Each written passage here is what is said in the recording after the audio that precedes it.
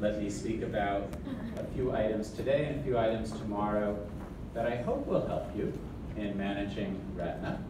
And I'm going to discuss a lot of clinical trials in 3 of my subsequent talks. And those give us evidence that may or may not work within the programs that you work at. But it's important first to understand what the results are and what the science is. And then you take that and apply it to your particular practice, your particular limitations that you may have because of the patients or the logistics or the economics. But if you don't necessarily understand the results of the trials, then it's hard to know what data to put into your decision making.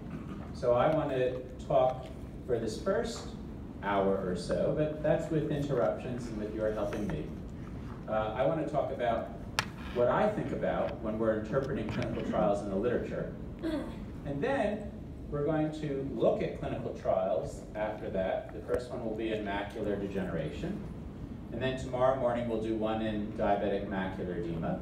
And we'll do one dealing with diabetic proliferative retinopathy. So that this is the foundation for those other 3 talks.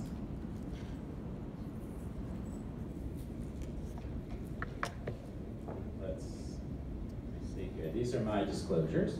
And so I get, through my university, research support from a variety of companies that we're going to discuss in terms of their treatments. How many people have heard the term evidence-based medicine? You can raise your hand, but if you haven't heard it, don't worry about it. I'm going to talk about it. Okay, so most people have heard about it. What I want to emphasize is that as physicians, we believe, at least you'll hear by the end of the talk, that we should strive to use evidence-based medicine. It should not dictate what we do. It should be very strong science as to how we take care of patients. And evidence-based medicine means just that, evidence. It is not equal to randomized clinical trials. Randomized clinical trials are one type of evidence. There's a hierarchy of evidence.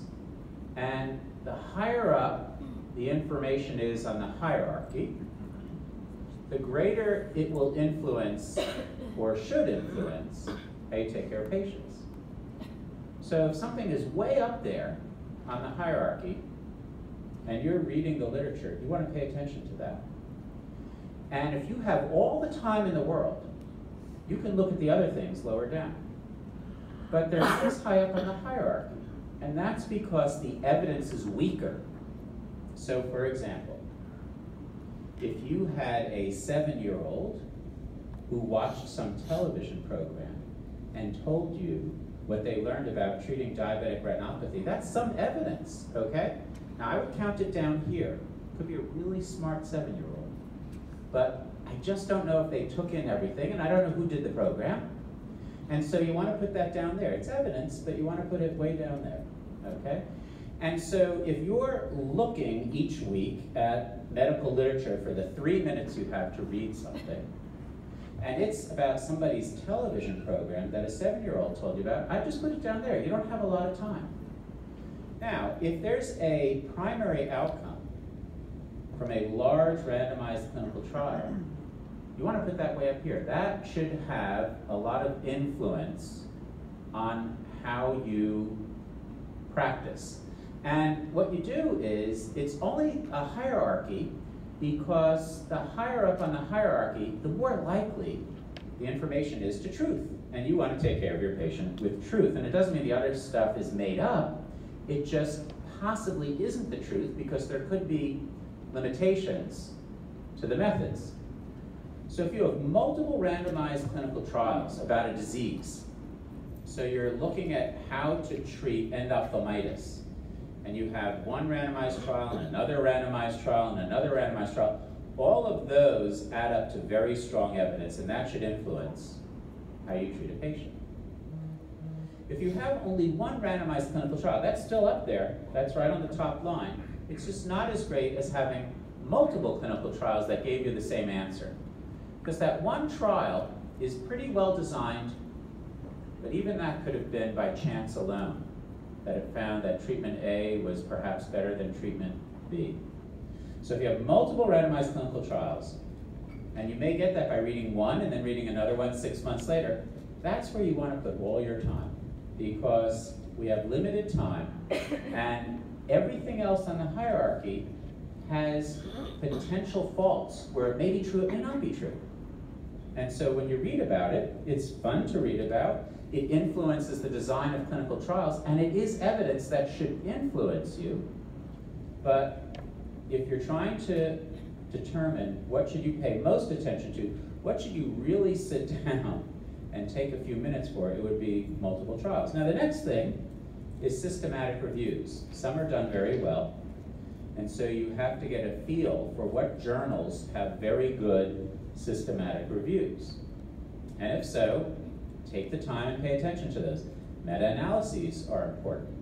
And all of those are stronger methodologically than practice guidelines. Practice guidelines are where they invite the people you've been hearing talk to at this lecture or other people around the world, where they say, what have you learned from systematic reviews, from meta-analyses, from randomized trials, and how would you put a practice guideline together? And that's to guide you. But it doesn't have the same science, so it's not as high up. So if you only have time to read a good systematic review or someone's practice guideline, I'd go for the systematic review. It's more likely to give you truth that doesn't have bias to it, and so that's how you want to do it. Also on the hierarchy then are prospective case series. They're greater than retrospective case series because they have less bias in the data that were collected. It could be in a retrospective case series that somebody noticed that every one of their patients that were younger than 50 did really well with retinal detachment surgery. And so they said, I'm going to look back at my series and see, it seems that all the people under 50 are doing really well. And they look back on their series, and guess what? They confirm it, that all their people under 50 did really well. But that could have been by chance alone. Maybe they looked back on that series because they noticed all their people were doing well. Now if they go forward and look prospectively and say, are all my people under 50 doing well? Well, maybe that was just by chance that they did well. If it's true, it'll work on their prospective series as well. So those have potential biases. Also with prospective case series, they could be biased. Maybe all the patients that you do surgery on have a macula on detachment. You just refuse the ones that have macula off. You give that to the younger faculty member to work on. And you do only ones that have macula on. All right? But you follow them prospectively and you say, in my outcomes, I see that my patients 90% of the time end up 20, 40 or better. I must be a good retinal detachment surgeon. Or maybe I just get rid of the ones that go to the younger faculty member. And so that's why it looks better. It has nothing to do with the fact that I was the surgeon. It has to do with the fact that I only did macula on. There were confounding factors that made my series look good. Not the surgeon, but the fact that they were all macula on. And then there are case reports. Case reports are evidence, and they're okay. So when the first case was done, where somebody took anti-VEGF and injected it into the eye of somebody with macular degeneration, with choroidal neovascularization, and that person went from 2200 to 2040 in a week. Well, we've never seen that before for the natural history. So that could have been just by chance, but it was more likely an important observation that was helpful. So even case reports can be helpful, but then it doesn't tell you how often it works. Was it just that one case?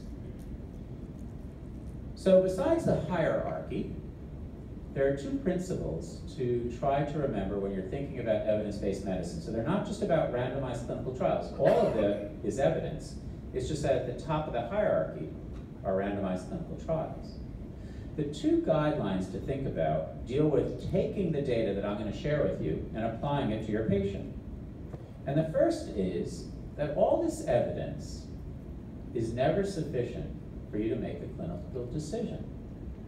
It really depends on how it applies to that specific patient. For example, you may learn that treating diabetic macular edema when someone is 20/50 does really well if you treat them with a series of injections because their vision will be better. That doesn't mean that every single patient should get that injection. What about the person who has metastatic pancreatic cancer, is on hospice care, and says, and my vision's a little blurry, and you're consulted, and you go in to see that person, and you see that they have diabetic macular edema with 20/50 vision, in addition to all their other terrible medical problems. Should you be taking the evidence that says they are better off with injections than observation or than laser and injecting them? I don't think so. Not when that person maybe has a month or two to live, you hope longer, but you don't know, but it probably wouldn't be appropriate to start to treat them because they're probably not going to get any benefit out of it. So the evidence alone is never sufficient to make a clinical decision. You also have to consider the patient's values. So you may see a patient who has choroidal neovascularization in their first eye. Their other eye is 20/20. And it was really hard for them to come in to see you. And it would be really hard for them to get treatment for that, to come in monthly, to get treatment for their choroidal neovascularization. And they would probably have to give up taking care of their family and give up the livelihood to come in every month. And their other eye is 20/20. And they work in agriculture. And they don't need to read. In fact, they don't know how to read. And they didn't even really think anything was wrong with them, but someone came by and did a screening and said, oh, this size 20/20, this size 2200. They dilate it, they look in, they go, oh, we know what's going on. You have this wet form of macular degeneration. You have to go see our specialist that's serious. And they go see them. Doesn't mean that you should treat them. Maybe their other eye will go down the tubes as well, but maybe not. And that person is going to have to give up their livelihood to come in to see you. So you have to consider the patient's values as well, and they'll tell you. So decision makers, that's you, must always trade the benefits and risks. That's what you learn from the clinical trials and other evidence. And then you have to weigh the inconvenience, the costs associated with alternative managements, and you have to consider the patient's values. So there's the hierarchy of evidence. You only have a little time. Start with the randomized trials. The other is evidence as well, but if you have limited time, don't waste your time reading about it. If it's going to change your practice, it will likely come out in a clinical trial. And if not, because it's too rare to be in a trial, it'll come out in a meta-analysis or in a practice guideline. So just rows 1 and 2 are all you have to be concerned about. You can do the other. You can read the other, you can learn about the other, but you have limited time. And then take that, and it's not sufficient to just know that evidence. You have to weigh the patient's values as well.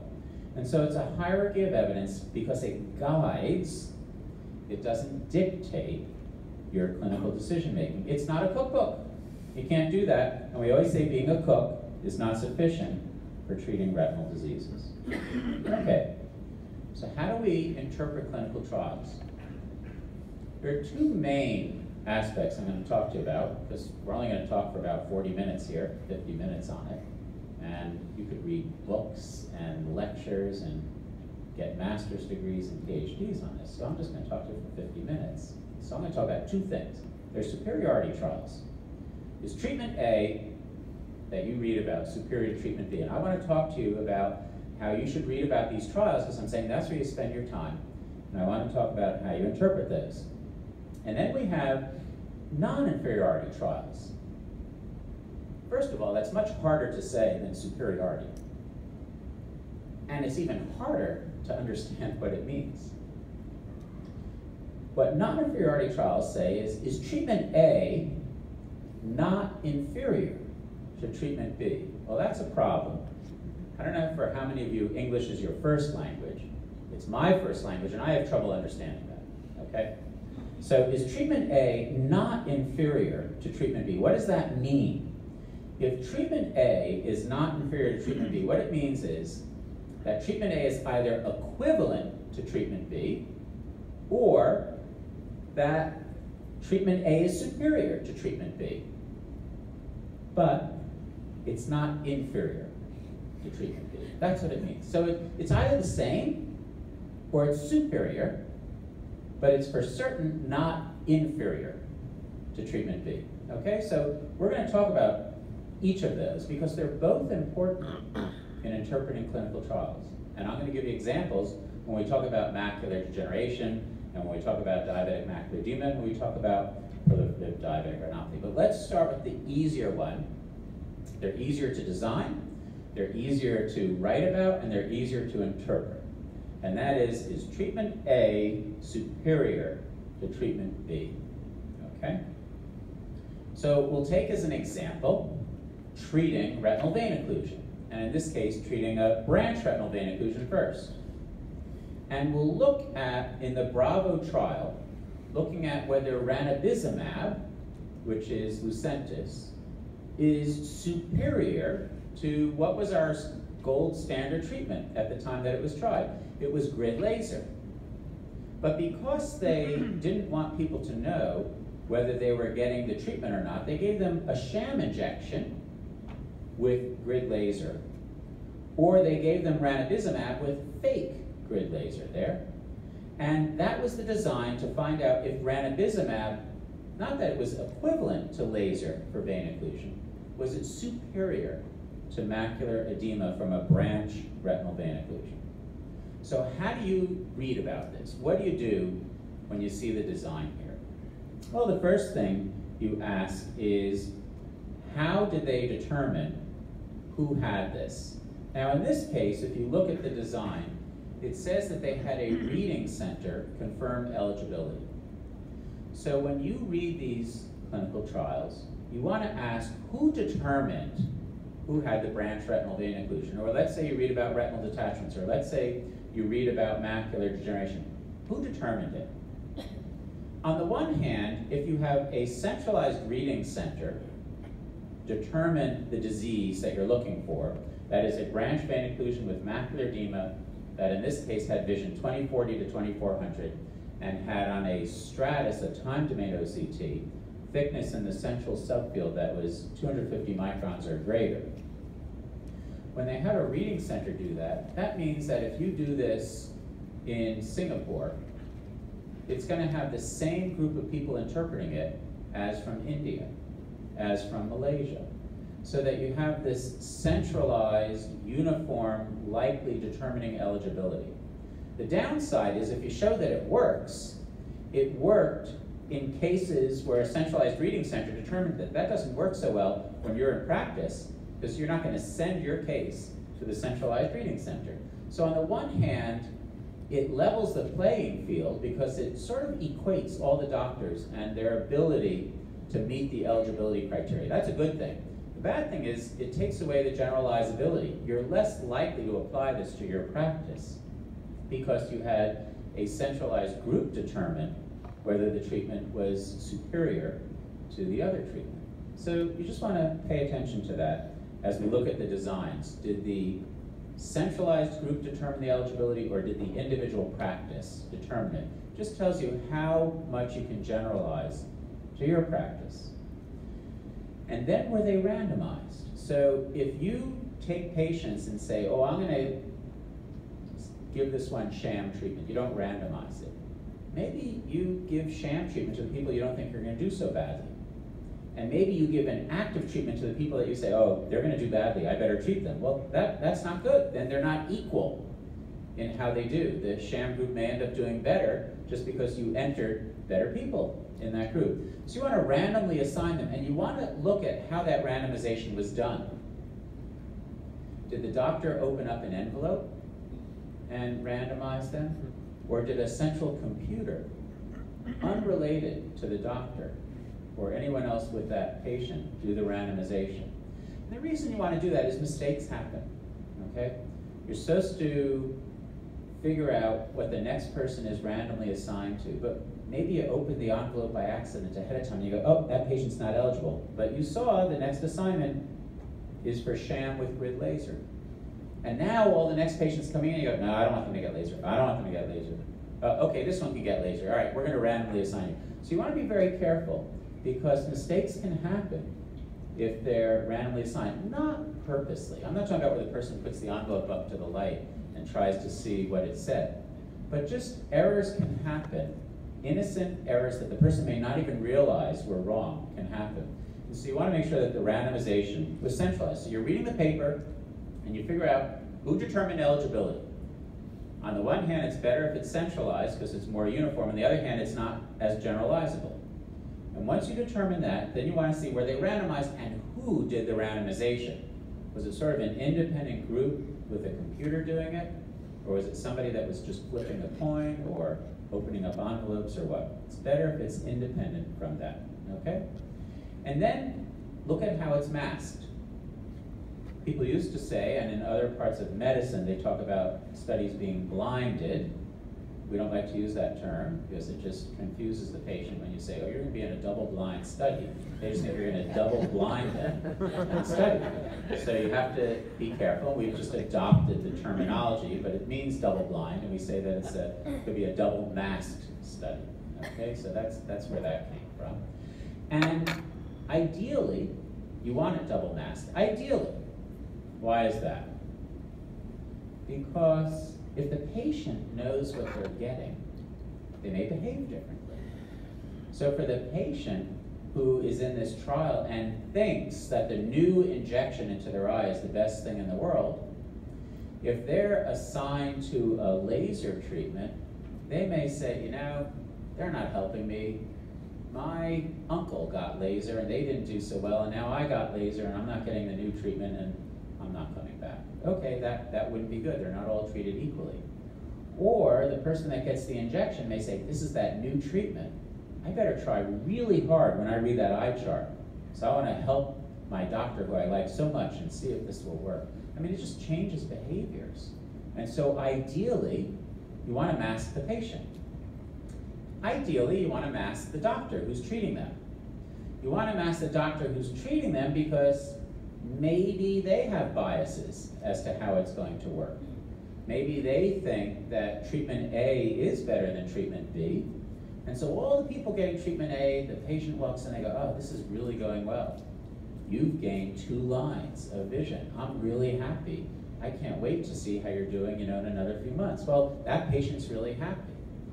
But if the doctor is biased and the next patient walks in who didn't get the new treatment, they go, oh my God, you only gained 2 lines. I guess you're just going to be stuck at 20/50 for a while. We'll just see what happens. Well, that's going to change how that patient reacts as well. So ideally, you don't want the doctor to know, but you can't always mask the patient. What if you're testing some surgical procedure? What if you're comparing vitrectomy for vitreous hemorrhage compared to injecting the eye for vitreous hemorrhage? Can you really take that patient to the operating room, fake that you're bringing them in there, fake that you're putting the ports in, or maybe put the ports in, just not turn the vitrectomy machine on, and all give them an injection? It's not practical, it's not feasible, so you have to accept, as you're reading it, that that was not double masked. Neither the patient nor the doctor were masked. And so you just put a little less confidence in the results, that's all. So look at the eligibility, look at if it was randomized, and then see was it double masked or not. And then what's the primary endpoint? In this study, it was the mean change in visual acuity from baseline at 6 months. So you want to look at a few things here for the primary endpoint. One, you want to ask, is it a relevant endpoint for the disease? So for example, let's say they said the primary endpoint is going to be visual field. That's a common primary endpoint for glaucoma studies where you're trying to avoid visual field loss. That would be silly in branch vein occlusion. Their visual field is not very impaired to begin with, and it's not very impaired 2 years later, and it wouldn't tell you anything. So you have to say, what's the primary endpoint that they looked at, and was it relevant to the disease? And in a lot of macular diseases, it's visual acuity. In a lot of glaucoma diseases, it's visual field. And in some other diseases, it's something else. But in this case, it's visual acuity. So that was a good one. How about mean change in visual acuity? That's actually the most sensitive way of comparing one treatment to another for visual acuity. So there are lots of outcomes in visual acuity you could look at. You could look at the number of people that end up 20/20. You could look at the number of people that end up 2200. You could look at the percent of people that gain 15 or more letters on a chart. You could look at the percent of people that lose 15 or more letters on a chart. But the most sensitive way to compare treatments for visual acuity is to look at the mean change. And that's because we measure visual acuity as a continuous variable. It's a letter score that goes from 0 to 100. And whenever you have a continuous variable, 0, 1, 2, 3, 4, 5, 6, 7, all the way through 100, the most sensitive way of comparing the groups is not to say what percent gained 15 or more letters. Because really, if somebody gained 14 letters, all right, that's not 15, but it's darn close, so they don't fall into that category of they gained 15 or more letters. And someone who gains 16 letters is treated like someone who gains 30 letters. They're all the same. But by using a continuous variable and looking at the mean change, that's the most sensitive way. So when you're reading papers, look at what the primary endpoint is. Is it relevant to the disease? And then what do they use? If they use visual acuity, then typically mean change is the best one to use because it's a continuous variable, typically. And then look at when did they look at that primary outcome. For example, if you look in a branch vein occlusion, you say, we looked at the mean change in visual acuity. I just told you that's a good one. And we looked at it a week later. I'm not sure that's so good. First of all, your treatment may not be working by then, and your control group's not going to change in a week by then. So when did they look at it? Is it relevant to the disease? Maybe they looked at it 6 months, maybe a year. What if they said, we're going to look at it 20 years later? Well, that's not very relevant to that person. What's happening over 6 months and a year and 5 years and 10 years? Their vision is important. So look at the primary endpoint by what they chose and at what time point they chose. And then you want to ask, okay, what was the control group, or what was any rescue treatment? In this case, the ranibizumab group was allowed to get laser only starting at month 3, and the sham group was allowed to get this laser, but only starting at month 3, and only under certain circumstances. So does that make sense? Yes, it does. Because the way we treated with laser in the past for branch vein occlusion is we recognize that some cases just get better on their own. And so there isn't an emergency to treat them. And so you want to give them an opportunity to see if they get better on their own, and that's why this was designed that way. So that's an okay control group. That was our standard care. See if they get better on their own, and if not, then add laser if it's not getting better on its own. After you look at the design, and that is, what's the primary outcome? Did they randomize them? Was it masked? And what was the time point for that? Then you should find a table of baseline characteristics. Now I'm going to give you a quick clue to tell, is it a really good write-up of the trial, or is it just okay? And the clue is, when they looked at their baseline characteristics, did they have a column of p-values to look at whether one group was different from another group? Okay, did they have a column of p-values? I don't have one here, but we'll come back to that. So how many think it would be good to have p-values to see if one group differed from the other? Just raise your hand. There's no right answers here, but how many think that having a p-value would be good? Okay, now you have to vote, okay? If you don't vote, then I start coming around and call on you, okay? Now, how many people think you shouldn't have a p-value when you're comparing this? Okay, so some people didn't vote, so now you're in trouble. Okay, we're gonna do it one more time. How many people, you won't, yeah, it's a forced vote. You either want the p-value column or you don't. It's not an option, okay? How many want p-value column on here to compare if the sham group has, for example, more men than the 0.5 ranibizumab group? How many want a p-value to compare that? Just raise your hand, okay. And how many don't want to? Who didn't raise their hand? Okay. Okay, you win. All right, you don't want a p-value. That's a clue to see how well the write-up is. Okay, why not? Because the p-value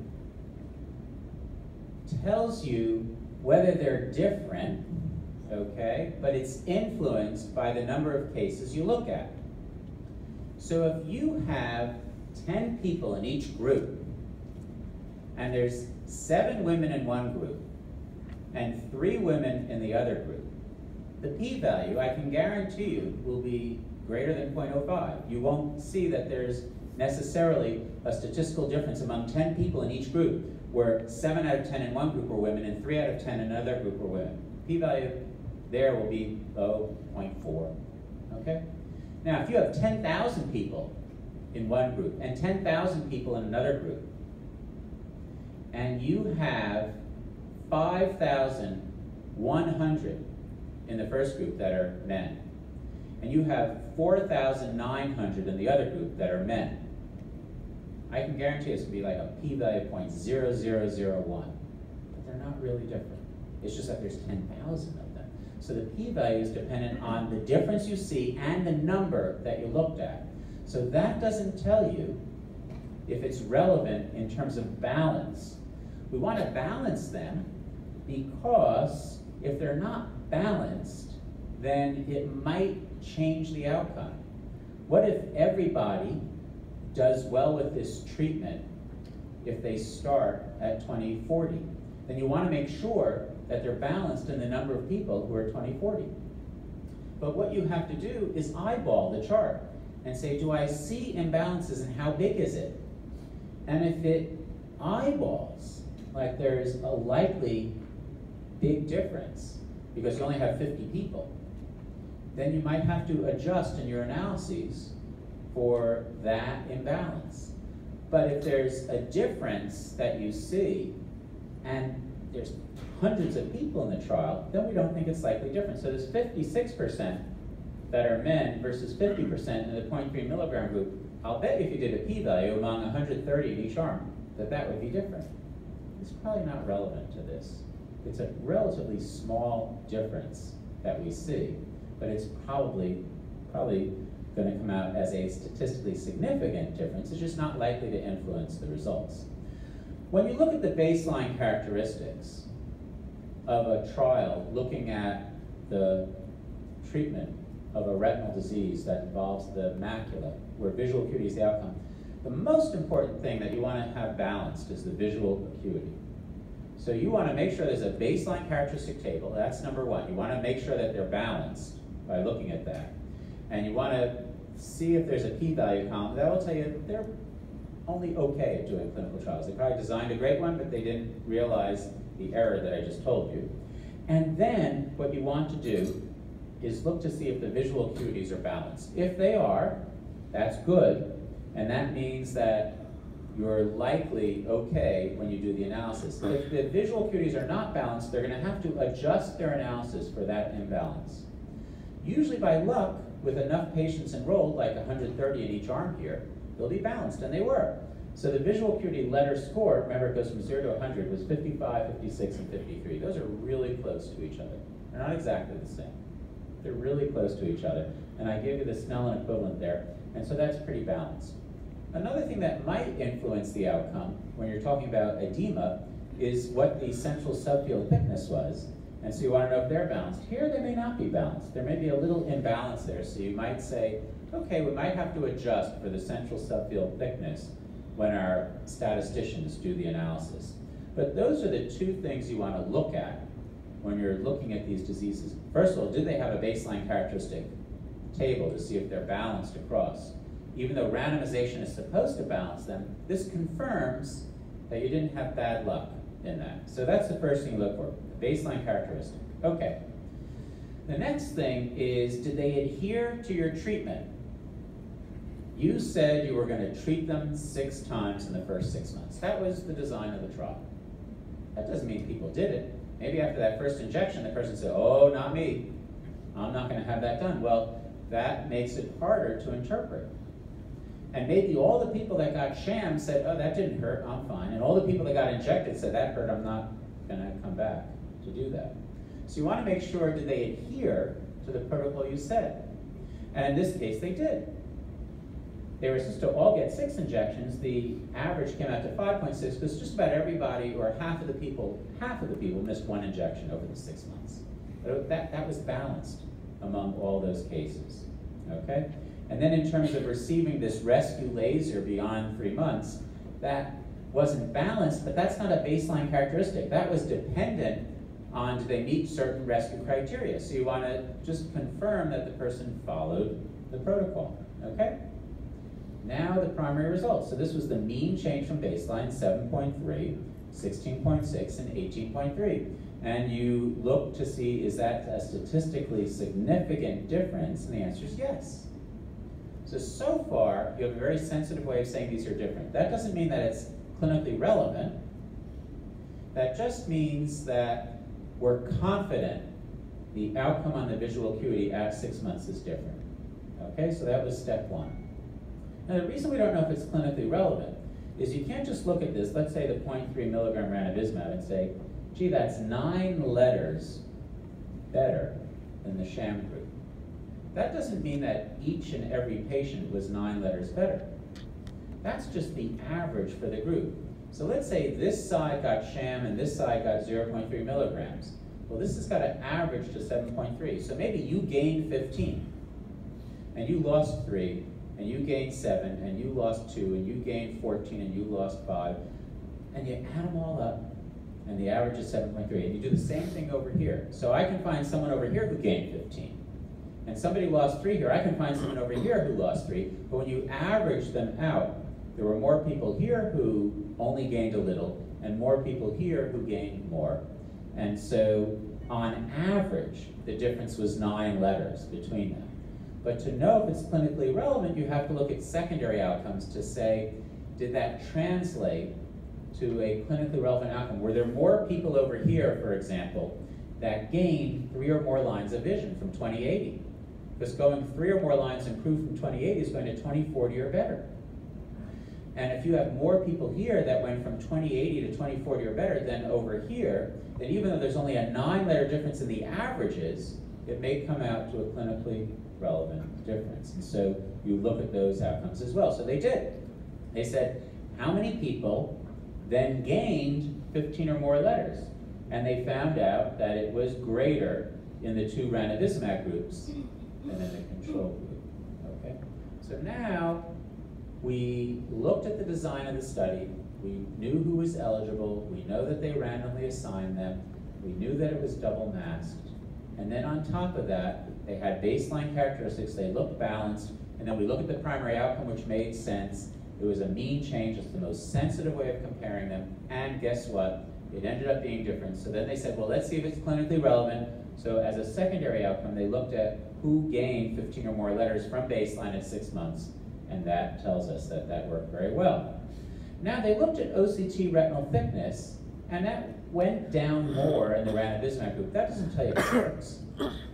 That only tells you what happened on the OCT. And what happens with central subfield thickness is correlated with the visual acuity, but doesn't tell you for certain that they did better. What if you had taken laser and just burned their retina? You know who would have a thinner retina? The ones that you burn. So just because the retina is thinner doesn't mean that it's acting better. But on average, it might be correlated with that, so this gave greater confidence. As a secondary outcome, it reassured us that the visual acuity that we measured was confirmed on an associated variable that is measured just by a computer, not by a person reading a chart. And then they looked at safety outcomes, and they barely saw any safety problems among the 265 people, not the sham, but the 265 people that got ranibizumab. Now let's look at another. Now you're really good. So we're going to look at using aflibercept for central vein occlusion. And there were 2 trials that looked at that, Copernicus and Galileo. They differed by how they treated the people beyond 6 months, but I'm not going to go into that right now. I'm just trying to show you how we look at it. So we look at the design of the study. It was well designed in terms of randomly assigned, masked to what they were getting. And now the first thing is you look at the baseline characteristics. And what's the first thing you look at in the baseline characteristics when you're looking at these? Anybody? What's that? Patient number is more in Patient number is more in the 2Q4 group, Because they wanted to look at safety issues and they wanted to expose more to that. They needed at least 70 in each group to likely find a difference. So it is interesting that the number is different, but that's why we look at the percentages to see if those are balanced. But the first thing to look at, is some other people said, is the visual acuity. Is the visual acuity balanced, okay? So here it's 49 versus 50 for the letter score. That's 2100. That's balanced there. It's balanced in Galileo as well. So we're feeling pretty good that the randomization worked. And it is interesting, as you said, that there were more people in the aflibercept group, but that's because they wanted to expose more people to that. So they were looking at a way of evaluating safety at the same time that they were randomly assigning people. So they were being efficient and tricky with their design, okay? And no p-values, okay? So they know what they were doing. All right, patient disposition. Did they all come back? So what do you see here in terms of the sham group versus the 2Q4 group in terms of coming back for follow-up? What's that? Is it the same? No. Okay, it's different. So that's a problem. So the first thing you look at is where they balance. The second thing you look at is, did they come back? Okay, and do they equally come back? And ideally, 100% come back. That never happens. People get sick, people move, problems happen in families, somebody might die. And so here you see, ideally you want that to be the same in both groups, not the number, because as was pointed out, the n's are different, the percentages, okay? But now we have a problem because more people dropped out in the sham group. What's that going to do to the visual acuity that we measure in terms of the outcome at 6 months? That more of the sham people dropped out. Any guesses? Is the visual acuity likely going to be better or worse? Well, what it depends on is how the analysis handles missing data. You don't want any data missing. We usually manage it in some way. But however you manage it, it's just a guess. The simplest way that people manage it sometimes is they say, well, whenever they dropped out, I'm going to freeze the visual acuity right there because I don't know what happened, and I'm just going to carry it forward. That's last observation carried forward. But what if you have a disease like central vein occlusion with macular edema, and the longer you have it, the more deterioration there is in your vision in the first year? Well, if people drop out at 1 or 2 months, and they were 2100 and they dropped to 2125, you'll never see if they dropped to 2160 or 2200, because you froze them when they dropped out, you just carry that forward. Now, because this happened in the sham group, if anything, they should have better visions. It makes it harder for the treatment group to improve. But if you had a disease where they naturally get better with time, okay, then you might miss that, and you might freeze the visual acuity at a time it was bad. Let's take a vitreous hemorrhage. Many of those clear over time. So if people drop out while you're waiting to see if their vitreous hemorrhage clears, and you freeze their vision at, let's say, 2400 before it really cleared, then you're going to have a bad comparison to the other group where they had 95% follow-up, and you actually have their vision at 6 months as to what's going on. So it's a big problem if you lose people to follow-up because you don't know how to adjust their vision. A simple way is last observation carried forward. But it's even a bigger problem if you lost people and you only lost them in one group, because then you have this bias between one group and another. So that's a challenge. Well, they had another study, and again, at 24 weeks, they had 90% of the aflibercept group and 80% of the sham group who came back. That's a problem. So maybe the people weren't doing well. This is a harder disease. The first disease I showed you was a branch vein occlusion. This was macular edema from a central vein occlusion. And when people aren't doing well and they're not getting better, maybe they dropped out, went across the street and said, I want that new treatment. I know it's available for macular degeneration, just give it to me. So they lost people. I don't know why they lost people. They gave various reasons you can see here. Withdrawal of consent, Protocol deviation, maybe that means they went across the street and got treated. Adverse event, maybe that's they said I was not improving, and then they went across the street. Death you can't do anything about, but that was just very few. Loss to follow, I don't know what that means. Maybe they went across the street and got treated. Treatment failure, I don't know what that means. Maybe the doctor decided to treat them. So there's a differential here, and that should just give you less confidence in the results. It doesn't mean that the results don't count. It's just that you're going to have less confidence when you have loss to follow-up, especially differential loss to follow-up. So that's a problem, that's a problem. Okay, nevertheless, their primary endpoint were the proportion of patients who gained 15 or more letters. That's good. It was at 6 months. That's when a lot of change happens. We would have rather it be mean change in visual acuity, because that's a more sensitive way of comparing groups, and then secondarily looking at the percentage that gained 15 or more letters. But it could be because of regulatory designs or demands of the government that's going to approve the agent that they had to go for this. That's not the ideal from a scientific standpoint. It might have been the ideal from a regulatory standpoint. And it still showed that it was beneficial. So it's an important secondary outcome. The reason it doesn't tell you everything is the following. What you can see here is that only 12% in the Copernicus trial, for example, gained 15 or more letters. 56% gained 15 or more letters in the aflibercept group. Can you hypothesize any reason why this outcome isn't as good as if we looked at the mean change? Is there any possible way? It didn't happen in this trial, I'll tell you, but is there any possible way where this may not tell the whole story? Any guesses? No, this tells the whole story, it's okay? And why did I want to use the mean change? How many people that were assigned to aflibercept here lost 30 or more letters of vision? Do you know? You don't know, because that's included in the mean. You take the gains, the losses, and everything else. But in this outcome, which said how many people got 15 or more letter better, that's all you know, how many got 15 or more letter better. What if that other 40% all lost 30 letters? Just make believe. It didn't happen, okay? But you don't know from this. And make believe no one lost 30 or more letters in the sham group. Well, that's important to know, because then you would say to the patient, well, I can't get you better if I leave you alone, but you won't lose any vision. Versus, well, I can give you something that 60% of the time you'll get better, and 40% of the time you're going to do disastrously. And they'd have to weigh that and decide what they want to do. Well, that didn't happen, okay?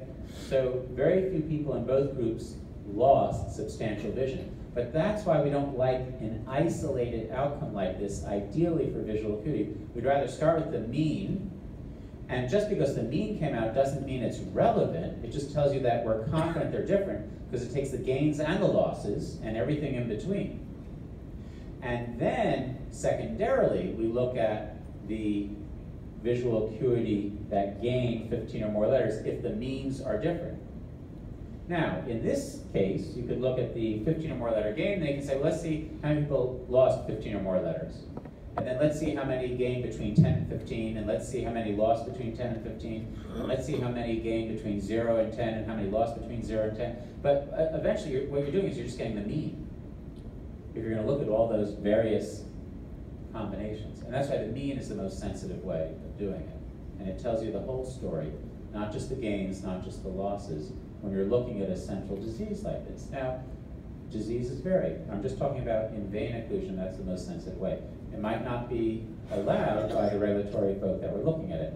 So they did for their secondary outcome, the mean change. That takes into account the gains and the losses. And now we know that that theory that I told you didn't happen, because you have the same number of people here gaining in both groups, and the control group does not have any gain. It's just sort of stable there. So we know by implication there couldn't have been more losses in the treatment group than in the control group. And this looks at different cuts of the data. So we already talked about the primary outcome, which was gaining 15 or more letters. But then as a secondary outcome, they looked at who gained 10 or more letters, who gained 30 more letters. But another thing that they did, when you look at these trials, that's of no value, we think, is looking at this, who gained 0 or more letters. Why is that of no value? Because when you're 2100, let's say that's a letter score of 50. If you walk out of here and come back in to measure it again, and it measures 51, do you think that person gained vision for real? Or do you think they just got one more letter on the chart because there's going to be some human variability in that? I think all they did was walk out and get a cup of coffee and come back in. I think that that 51 is no different than the 50, but this would say it is different, okay? And that's why when you look at these dichotomous outcomes, you want to take ones that you know are real changes. In this case, 10 or more letters is probably a real change when you're 2100. When you're 2200 or worse, if that's where people started, it's not where they started here. When you're 2200, then losing 15 or more letters is probably real. But if you just lost 9 or 10 letters, that may not be real. That just may be variability when you're as bad as 2200. And we have data that tell us how reproducible is a visual acuity. When you're 2032, plus or minus a couple letters is real.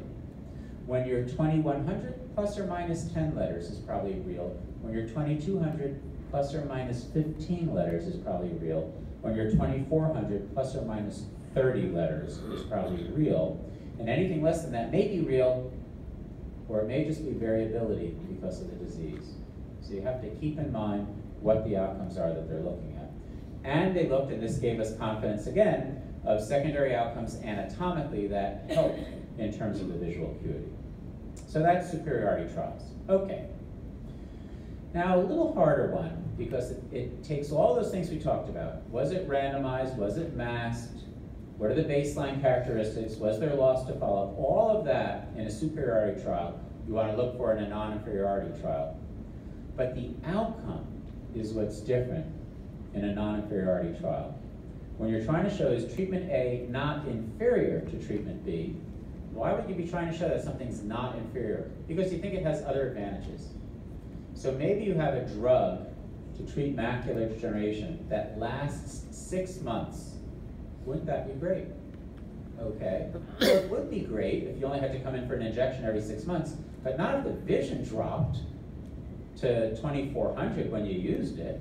It would only be great if the visual acuity came out at least the same, if not better, than when you give monthly treatment. So you do a non-inferiority trial when the most important outcome you think would just like to be the same. And there are other reasons that you want to show that this treatment may be non-inferior. Maybe you use it less often. Maybe it costs less. Maybe it's safer. But you're hoping that at least the visual acuity is the same, if not better. And if you prove it's non-inferior, then it's either the same or it's better. It's just not inferior. Okay? So that's why we also have in clinical trials non-inferiority trials. Okay? So here's how those work. Let's say you do have anti-VEGF A or B, and you're trying to show that A and B, let's say, are not, or let's say A is not inferior to B. Okay?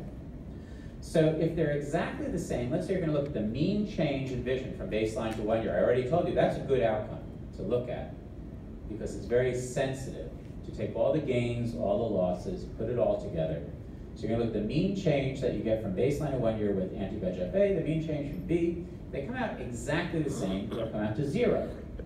Because the difference between the gains in A and the gains in B, if they're exactly the same, they'll come out to 0.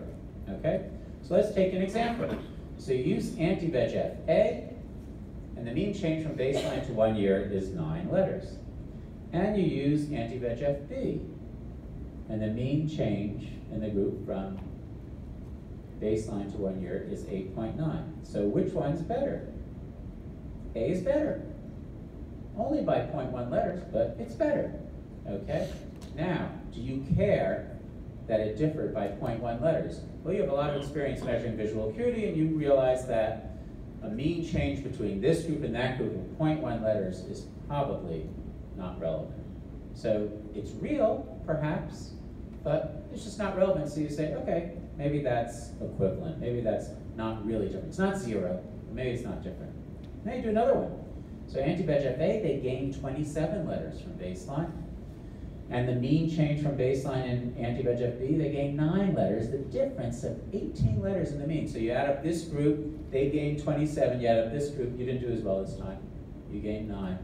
So this group didn't do as well as here, and the difference was 18 letters. Would you rather have this treatment? Probably, because that's a big difference. So the first thing you have to decide is, okay, I have a difference of 0.1, or I have a difference of 18. You said 0.1 is probably not different. You said 18 letters probably is different. Where do you draw the line? Is it 0.2? Is it 17? Is it 0.5? Is it 16? Is it 1 letter? Is it 14? Is it 2 letters? Is it 13? Where do you draw the line? When do you say it's equivalent? And when do you say it's not equivalent? So you first, in designing a non-inferiority trial, have to decide when it's equivalent and when it's not equivalent. Not just 0, because to call 0.1 not equivalent, that just doesn't make sense. And so you have to decide where you're going to decide that it's going to be. For macular degeneration, people decided 5 letters. When you look at the mean of one and the mean of the other, you look at the difference, that anything beyond 5 we can't call equivalent. Everything in between we would call equivalent. Where'd that come from? Well, the boundary of the equivalency comes from expert opinion looking at previous trials of the disease. So when the macular degeneration trials were being designed, they looked back at laser for macular degeneration, they looked back at photodynamic therapy for macular degeneration, and they looked at the first anti-VEGF given, pegactinib or Macugen. And they looked at the treatment group. In all of these, they lost vision. That's why the anti-VEGFs are so much better. But these were superior treatments because the control group lost even more vision. And the delta, the difference between the treatment group and the control group, always was about 6 or 7. And everybody adopted those treatments. They said, I think it's worthwhile. That mean change translated to enough people that gained 15 or more letters in one group versus the other to say a mean change of 6 or 7 is probably a real difference. And based on that, the experts around the world that studied this said, you know what? We're going to call 5 the equivalent boundary. Not 1, not 2, not 10, but 5 based on this. And that was a reasonable decision. So that's the first step in a non-inferiority trial. What is your boundary of equivalence? So you have to look that up. You have to read the methods to see when they're trying to show, is treatment A not inferior to treatment B? The first thing is, where do they draw the equivalent lines? Okay? Now, you do treatment A, it comes out to 7. You do treatment B, it comes out to 6. The difference is 1 letter. Is that treatment B non-inferior to treatment A? Well, you're not done. You're not done because there's one more step in a non-inferiority trial. First, you have to have the boundaries, but the second step is you have to look at the point estimate and the confidence interval around it. That depends on how many people you enrolled. If you enrolled 1,000 in A and 1,000 in B, we're pretty confident that that 1 letter is equivalent. And the confidence interval around that 1 letter difference with 1,000 people in each group would probably be -1 letter plus or minus 0.05 letters. I mean, it would just be still within that range. But you have to make sure that the lower bounds of the confidence interval doesn't cross your boundaries of equivalence. So in this case, when it was about 100 people, the difference of 6 letters, the difference was -1 plus or minus 2 letters. So we're 95% confident that treatment B is no worse than 3 letters from treatment A. And we already decided if it's less than 5, they're essentially equivalent. It's like that 0.1. So you have to look at the point estimate, and then depending on the size of the study, that gives you the confidence interval, and you say, what's the worst it could be? I'm pretty confident it's no worse than -3 here. And that's within my boundary, so I'm done. So the first step is the boundary. The second step is what's the result and the confidence interval around the result, and what's the lower bounds of that confidence interval? Did it cross your equivalency or not? So this is equivalent. How about this one? +7, +3, but this was only 50 people in each group. So the confidence interval about -4 wasn't plus or minus 2 letters, it was plus or minus 3 letters. It went down to as low as -7. And that crossed the boundary, so we cannot say that B is non-inferior to A. B might be equivalent, the point estimate's equivalent, but it might be worse. And so non-inferior means it's either equivalent or superior, but it can't be inferior, and this crosses the boundary there. How about this example? Here it came out to 7 for treatment A, treatment B gained 3.5. The difference is minus 3.5, that's the X here, that's the point estimate. But now, you only did about 35 people in each group. It was plus or minus 4 letters. So that minus 3.5 went to as low as minus 7.5. All right, that crossed our boundary. It's not equivalent. But it went as high as plus 1.5 or 0.5. And so this is an inconclusive result. It might be equivalent, it might be superior, it might be inferior to treatment A. We just don't know. But it's not non-inferior. So when you look at a non-inferior trial, you do all those things I told you for a superiority trial. How they design it, do they have a good primary endpoint, do they pick a good time of it, do they mask it? And then you have to ask, did they set it up correctly? What was their equivalency? Was it a reasonable amount? In this disease, 5 would be reasonable, and I told you why. Not 3, not 0.1, not 27, but 5. And then you look at the result, and you look at where it crossed the boundary there. So this is just to show you, now you'll understand this. This was the main result in the CAP trial that looked at bevacizumab compared with ranibizumab. And they wanted to show that the visual acuity was non-inferior because bevacizumab cost less. And they said, well, if it costs less, should I use it? Well, maybe, not if everyone goes blind. But maybe yes, if the visual acuity was non-inferior. So this was their main outcome. Now what is this? Well, first of all, you can see the 0 line there. That's if they came out exactly the same. And there's our boundary. So now you understand these graphs that they had. And these were the 6 different analyses that they did. And they didn't look at a 95% confidence interval. They looked at a 97.5 confidence interval because they had to do a wider confidence interval because they did 6 comparisons. So 95% is just for one comparison, but the more you do, the more you have to adjust your confidence interval.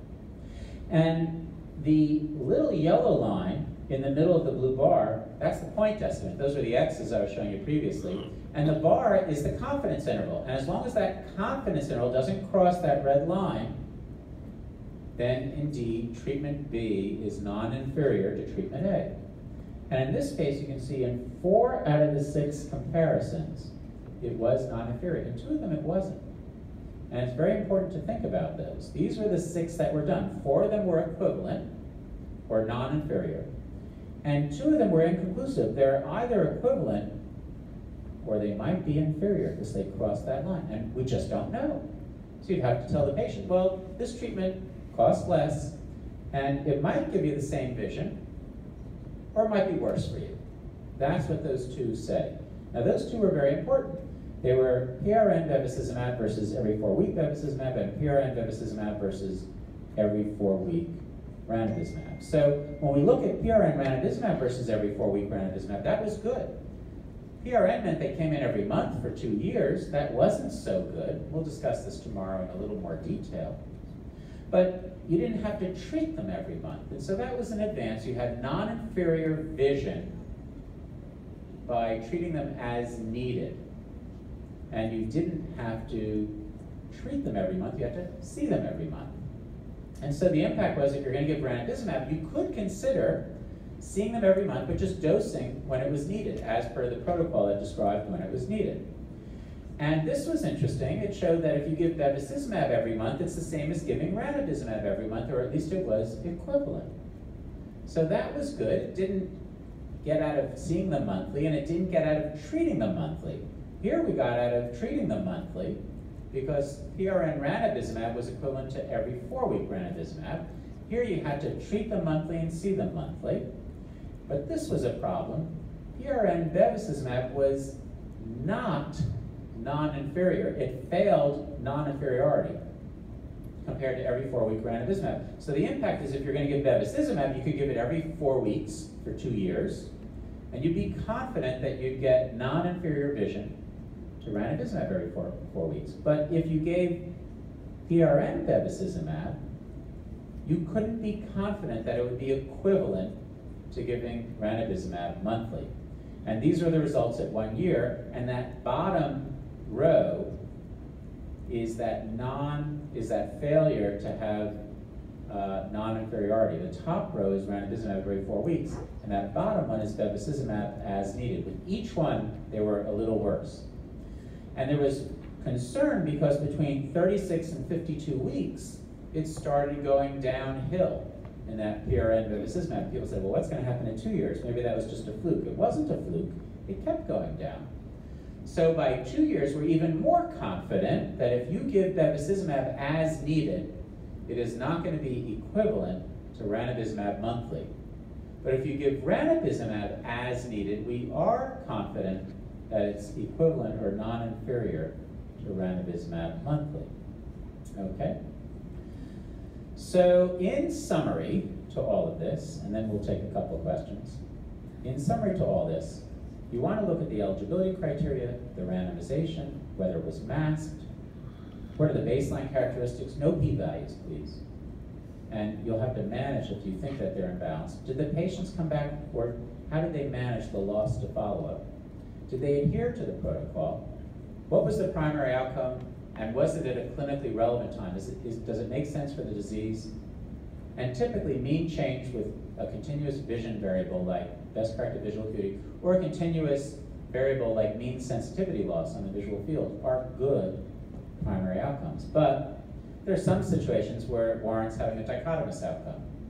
Maybe you're trying to have everybody be 20/20 or better as a dichotomous outcome if you're testing, for example, refractive surgery. And we didn't discuss this, but we will tomorrow, about pre-planned subgroup interactions, and that's only done if the primary outcome is met, and I'll discuss that tomorrow. And secondary outcomes should be at the time of the primary outcome and beyond that as well. And they help confirm if your primary outcome is indeed clinically relevant. And they also give you sometimes independent support of the primary outcome, and you're going to look at safety. Now, there are some special aspects of a non-inferiority trial. You have to look at what the boundary is and what's the lower bounds of the 95% confidence interval, not the point estimate difference. What's the 95% confidence interval around the difference, and did that lower bound cross your non-inferiority margin? That's how you look at those studies.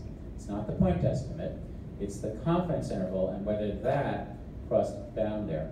And then finally, something that we'll discuss tomorrow about macular degeneration is beware of non-inferiority drift from the gold standard. What's that mean? Let's say B is non-inferior to your gold standard A, like PRN ranibizumab is non-inferior to monthly ranibizumab. Let's say C is non-inferior to A. Monthly bevacizumab is non-inferior to monthly ranibizumab. Let's say D is non-inferior to B, okay? So PRN bevacizumab, that's D, is indeed non-inferior to PRN ranibizumab, that's B. I told you B is non-inferior to A. But what non-inferiority drift means is as you keep comparing one that was non-inferior to the other, then you have another one that's non-inferior to that first one that was non-inferior, well, you may get to a point where this non-inferiority is actually inferior to the gold standard, and that's what happened here. It doesn't mean that D is non-inferior to A, that PRN bevacizumab is not non-inferior to monthly ranibizumab. So it may be the same or maybe inferior to monthly ranibizumab, and that's what we mean by non-inferiority drift. And you'll see that as you read about clinical trials. So you're the decision maker. You have to weigh the benefits and risks. That's typically in these randomized trials. If not in a systematic review, maybe in a practice guideline. So look for those. And that's where you want to spend most of your time. All the other things are evidence as well, but they may be biased. They may have weaknesses to them. Even these trials can be biased and have weaknesses to them. And you have to take this information and weigh that with the cost and convenience, benefits and risks, and consider the patient's value. Because as I said, it's a guide, not a cookbook. It's not sufficient to be able to treat retinal diseases just by being a cook. Thank you very much. And we can take a couple questions on that before we roll into treating macular degeneration. Anybody? Don't be shy. Okay. Yes? How are the imbalances corrected? How are the imbalances corrected? Depends on what the imbalance is, and what you have to do is you have to do a very complex adjustment by trying to weigh the subgroup of how those people did. So let's say you're imbalanced because you have more people in treatment A that are 20/50 or better than in treatment B. You have to look at those outcomes and weight the analysis by what those differences were. It is a very complex mathematical design. It exists. I mean, it's not a secret as to how to do it, but that's the basis behind the black box of doing it. But what you want to make sure of is that they said that they adjusted it. You could check the math if you want to and say, show me how you adjusted for those imbalances. But basically, it's a mathematical adjustment weighing the results differently rather than just straight out comparing one versus the other. Yeah? In case of a disease which is known to have a good clinical natural history, and we have a newer treatment for that disease which probably gives a 100% result in comparison to a 50%, which is a natural history, and also it hastens the recovery. And if we want to do a comparative analysis, is it necessary to include the natural history patients also, or that can be kind of taken as per what is the given literature, and we just proceed with the study of the newer treatment modality? Yeah, there are innumerable examples in the history of medicine where the way the natural history worked at one point in time differed from the next point in time. I'll give you a few examples, and that's why you don't want to use historical controls. When people had macular holes, there was no surgery for them. And so when people operated on macular holes when they first came out, the average vision following the surgery was about 20/80. But that's because they walked in at 2200 on average, so a lot of people didn't do so well. Now, as we recognize that there was surgery that could be done for macular holes, people recognized them when they were 2040, 2032, so they started operating on them. So the outcomes were very different. And so if you use these historical controls with your new treatment, I've got a new drug I'm going to inject, it's called air, and it makes the hole close. You don't want to compare it to your controls because that control group may have changed. The way that people pick up macular holes now when you're testing your air injection, your gas vitreolysis, that may be different now when people are identifying them. So you're actually testing it on a different cohort than what you thought the natural history was. So that you're always in danger of using a natural history group, even though you think that it's very good. Maybe it's a different group that's being identified now to do that. So ideally, you don't want to do that. And if you do that, you just want to look at it and have skepticism as to whether it's really better, because the control group that you're comparing it to may not apply to the present day, even though it was done just a year ago. Yep. So in some of these studies, they actually randomize not 1:1, or sometimes it's 1:2, or 1:3. Now, what's the basis for that? Why do they want to look at it? So the basis, and then the study that they pointed out with Copernicus was doing that as well. What you first figure out is how many in my control group do I need to see if my new treatment group is superior. So maybe you figure out that the way this disease works, the variability of change from baseline to 1 year determines how many you're going to need. And let's just say you need 150 in each group, just based on whatever their retinal disease was. And there are tables to figure this out based on historical controls, how you think they're going to do. They don't always do that, but how you think they're going to do. That determines how many you'll need in each group to confidently say A is better than B, not just by luck from a few people, but by sampling enough people that you'll have that. All right, so 150 in each group. Now, the Singapore Drug Association says we're only going to approve this if you've exposed at least 300 people to the drug. You only need 150 to show if A is better than B. But you say, you know what I'm going to do? I have to expose 300 people to this. I only need 150. I'm going to randomly assign 2 people to the drug for every 1 person to the control group, so that I'll not only know is treatment A superior to treatment B, I'll have the safety on treatment A to present to the regulatory authorities, or just to yourself if you think that you want to be confident. If you have 300 people, okay, then if you show that there were no safety problems at all, you're 95% confident, okay, that there's less than 1% chance that you missed, let's say, retinal detachments or something like that. So by having a large enough number, the 95% confidence interval around 0, or 1 event or 2 events, becomes pretty small. And so that's why you might, as an example, you might up the rate. You might do it for psychological reasons. You might think that it'll be easier to enroll people psychologically if I tell them that, well, 3 out of 4 people will get the new treatment. So you might have seen that the New England Journal of Medicine just showed that a combination of 2 different checkpoint inhibitor drugs lengthened life in metastatic melanoma to the brain substantially by, like 8 months. That's really huge. That's why it made the headlines this week. Well, can you imagine if you want to get into that trial, you're dying of metastatic melanoma to the brain? Maybe psychologically you're more likely to enter that if you hear, well, my odds are 3 out of 4 that I'm going to get this new treatment. Now, the new treatment may fail.